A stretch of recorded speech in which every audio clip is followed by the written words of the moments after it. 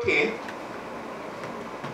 we're going to have these categories of compliance, because what bothered me from the very beginning, and because I was part of a lot of the initial funding for some of these projects as well, is the fact that one sparrow does not a summer way. I really did not want to see the type of unidimensional projects get funded, so that I could easily see, and I'm just telling tales out of school, because I've actually seen some government proposals in some other Caribbean countries where you can have a water harvesting project, because everybody knows water harvesting is part of climate smart agriculture. So you have a big water harvesting project and making the same type of mistakes that the World Bank always made in thinking that you can have an irrigation project. There's no such thing as an irrigation project. There's a water management project. Because having harvested all this water from whichever source, you then go to provide it to farmers who are using agri-chemicals who are then going to go and pollute your water resource further down the line. So part of the thinking in this was, how do I find categories of compliance that are mutually supportive and that I have intentionally given equal status? This is one of the major comments I got from the reviewers of the proposal. Why are you giving all these categories equal consideration? One, to force the holistic approach, and two, because of the way it's crafted, and I have to take the credit for that, the way it's crafted, some of them are mutually enforcing. So even though when I discuss it, I may talk about land clearing under a biodiversity heading, land clearing also comes up under resource utilization heading, so that you find it cancels out eventually, at least in the one project that I've actually reviewed that actually came up with a CSAC rate. So let me just give it to you in a nutshell. So I have these 5 categories of compliance, where I say I'm looking at resource conservation. Resource conservation, energy use. You know, every time we talk about climate change, it's always about energy use and fossil fuel use, etc. Safety, which is an aspect that tends to be missing from a lot of the concerns, and it is part of my whole bugbear, my whole soapbox about food security. Because a lot of the things that are passing as food, not only is it safe, they're nutritious either, so that we shouldn't really be giving it equal weight to genuine safe food. Biodiversity support and greenhouse gas reduction. Now, I'm telling you all of this in a spirit, but each of the categories are further subdivided like this. You have these 5 major categories. You have 4 subdivisions, each of them, and each is worth 5 points on the CSAT scale. So if you were to score 5 points in each of the 20 possible areas for awarding of points, you will end up with an overall rating of 100 points. And I decided, quite arbitrarily of course, because it's my tool on it, so I make it. I decided that if you couldn't muster up 40 points, in other words, if you couldn't have a 2-point rating in each of the categories, then it's not really a climate smart project. We shouldn't even be talking to you. If it's between 40 and 49 points, that's a CSAT level 1 level of certification. If you look at the program, you'll see the actual CSAT designation, which is the trademark stamp that will go onto the project, the product or the process. A level 2 CSAT certification will be 50 to 59 points. Level 3 will be 60 to 69 points. Level 4 will be 70 to 79. And level 5 will be 80 to 100. Now, as we talk about it a little more, you realize that it is going to be extremely difficult to accidentally craft a CSAT 3 or 4 level project. Forget 5, a 3 or 4 level project. Because if you are focused only on water harvesting or only on greenhouse gas reduction, you're going to find yourself in a bind. You may get the full 20 points for that section, but then have such poor land use have such poor safety, have such poor management of biodiversity that you fall aside and you end up with 40 points and don't even make, well, 39 points, sorry, and don't even make the overall CSAC certification as being authentic, in my view, authentic climate smart agriculture. So let me just quickly go through the categories and what are some of the things discussed in them. Under resource conservation, I've looked at land, water, nutrients, and labor. I know there are a lot of people in the human resource people who say, hey, you should be talking about people as a resource, but the reality is that when you're looking at inputs and resources to be used on it, labor is part of it. And that way I get to sneak in some of my other, more socialist ideas, so that, in the same way that Green Globe gives you extra award of points for having sourced your labor within the community. So if you look at hotels with a Green Globe certification, they're hiring from within the community. You're not bringing in a whole set of expats from wherever else, and that type of thing. Under energy use, I've looked at power, lighting, input manufacture, because I am really wary of these climate smart agriculture projects that look fancy on the outside, but when you look at all the inputs have been manufactured using fossil fuels, the same thing that we're allegedly trying to get rid of. And transportation. Under safety, I've looked at the production operations, harvesting, storage, and utilization. So that way I get to, again, my little socialist tendencies, I get to throw in a little bit of nutrition argument into the utilization. Because one of the reviewers of CSAC is a colleague of mine, Lisa Kitinoya, who runs the Environment Foundation out in Ohio. And one of the things she has been saying all over the world is that a major source of leakage and so is in post-harvest handling and the wastage, actual wastage of food. So that I picked that up as well under waste when I just discussed that in a while.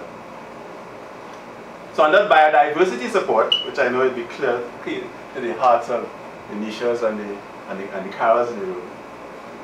Land clearing. So what's the good of having a major water harvesting project when the original land clearing is on a watershed? I mean, I'm not just making this stuff up. Trust me, you can't make this stuff up. There are actual proposals like that. Where fellas will go in there, cut down a watershed, to have a water harvesting project because they're going to divert some river from somewhere and something crazy like that. And I've been given new bona fides to talk about the water industry because I recently did the strategic plan for Nawasa, which is the water company in Grenada, and I was able to drum home to the board and the management the importance, the climate change significance of water management at a national and regional level. Off-site agrochemical aspects. What happens, it's one thing to see is supporting biodiversity here, there, and everywhere, but limits to the introduction of invasive species. Because although I haven't specifically mentioned GMOs or the like, I'm in full recognition that some of the adaptations that we're going to have to use are going to be genetically modified. They are going to be halophytic and xerophytic modifications that we need to survive. So I'm not on a total organic crusade there. And then ecosystem services impact. And this is a term that I like. I mean, Carol will know that on Israelite board, I am allegedly, supposedly, and not very effectively the head of the Sustainable Development Chair, but the committee, because really we need to be selling some of these services. John Agard has been able to put together some of the economics of it in terms of how much an acre of forest is worth. An acre of forest at a particular elevation is worth something to people living in Arima, because we know what happens when you clear. We know how much water comes down, we know how much damage you can have, etc., etc., etc. So that's part of the overall thinking. And then in terms of greenhouse gas reduction, I look at enteric fermentation, your ruminants belching up the place. soil management. So again, another way to tackle land. So that's where I'm saying, although the point scale is equitable, seems equal, but it's equitable in the long run. I look at fossil fuel use, project-wide, and I look at manure and waste management.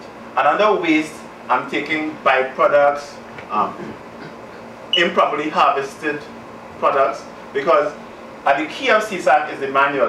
The part that I haven't shared with you is the actual manual that says how you're going to now ascribe a scale, a numeric output for a question, an answer to a question based on these particular categories. Now, I knew I said it was going to be a long road to the CSAC 2, but I really just wanted to give it the antecedents, because a real examination of the tool, will require you looking at the document that you may or may not have seen. But I just want to leave with a couple of statements. Having come up with this scale, having come up with a points awarding scheme that can be used by people without an agriculture background. When you see the manual lists answers to specific questions in terms of land crime. What it does is it forces anyone submitting a project to actually go checklist-wise down each of these concerns. So if you were developing a water harvesting project and you didn't think about fossil fuel use at all, you have to now, because that is going to be one of the areas that is going to come down with the checklist. The only project that I have actually done a CSAC evaluation on is Kent Vera's project, albeit without his knowledge and without his permission, and without any hope of compensation to Kent himself, right? But I use the idea of Kent's project, not actually a project, in terms of seeing what it would take for you to get an 80 or so ranking. So Kent uses renewable energy. In terms of manure management, he has his chicken production goes directly into your fish, that your aquaponics, and it is that kind of project that is going to satisfy the requirements of CSAC. And that tells me that I'm kind of on the right road, because it means that we are looking at particular kinds of development. I just want to welcome my very good friend, the Director of Agriculture in the Cayman Islands, Adrian Eswick. Nice to Yeah, we're talking about small island development states and the kind of smart agriculture and so on. I neglected to mention the amount of time I spent in Cayman in terms of developing the training program for the largest nursery operation in the Caribbean at the time, where they were preparing nurseries for a major development. And here comes Karen. Perfect timing, Karen. They have been subjected to me for about 20 minutes. You notice the expressions on all the faces. So that, you're perfect timing. Okay. Yeah, so as I was saying, to be able to qualify, you have to go down this checklist. So if for no other reason, one of the reasons why I'm proud of this tool is that it forces project developers, project fabricators like myself, and project analysts to go down in checklist fashion into each of these categories and see where does this project, process, or product fall into the overall scheme of things. Alpha, you good? Yeah. So, as I said, if you haven't seen the advanced release, I'm going to give you a copy of it before you leave. You can get a chance to ruminate on it, and if you want to talk to me or to challenge me on any aspect of it afterwards, please feel free to do so. But I thought it was important that I didn't just fling this CSAC thing at you without talking about the antecedents, because I think the fact that I was willing to share the pre-release with people that I consider, who I knew would put some sort of, effort into analyzing it and sending some of the shortcomings. And I've been able to modify it in such a way that, it's still kind of the overall objective, which is to prevent greenwashing, to provide the region and scientists and professionals coming out of SIDS with a tool for which they will be suitably compensated, because Green Globe is a brand out there. You don't get to be a Green Globe auditor by just staying home and saying you want to be a Green Globe auditor. So if this thing is going to take off, if it takes off in the way that I want it to, and I anticipate that it will, if you're going to be using the CSAC method, you're going to be using it under license, and that you'll be using the manual. The manual is part of the package that you get with the license, apart from the stickers, the actual CSAC stickers, which will give the designated rating and so. But you also get a package. So I foresee, if this thing goes to plan, that I'll have to be training trainers in how you then interpret qualitative answers into a scale-up process. So that is my 4th million plan. As you know, the first 3 didn't quite work out, but I really think that I'm going to make it my 4th million of this one. So I want to thank you for coming. As I said, the really important part comes after this. Not just Chesney's presentation, but the views from people who have had a chance to take a look at it and see if it meets any or all of their expectations. Thank you very, very, very much.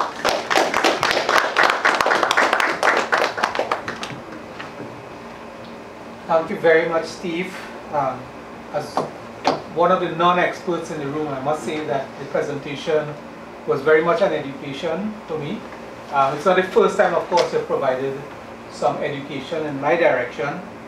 There's a vacuum there, so that COP17 in Durban. Yeah. And it was Steve who taught me that the COP also has a security component, because as we sat in the back of a police van in South Africa, and I looked over to Steve and I said, Steve, there's probably another Steve who traveled in the same police van.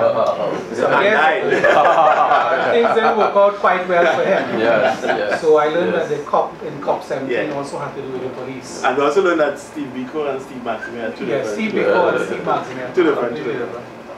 But for the benefit of the rest of you who may not know about that situation, we were actually provided free transportation in a Black Maria in South Africa, in a white neighborhood, because these characters stopped a police van and said, "We hungry, looking for something to eat." And when I use my very, very, very, very strong Trinidadian accent, one of the policemen said, "Where are you from?" I said, Trinidad. "You know Brian Lara?" we went to school together. So not only did he take us to the restaurant, but when we pull up at the restaurant, the fellas wanted to buy beers for us for free because they said, "The police is here." So we had. I mean, it was really, really interesting. It was really interesting thing event. But I mean, everybody had a Lara story, obviously, because we all went to school with them.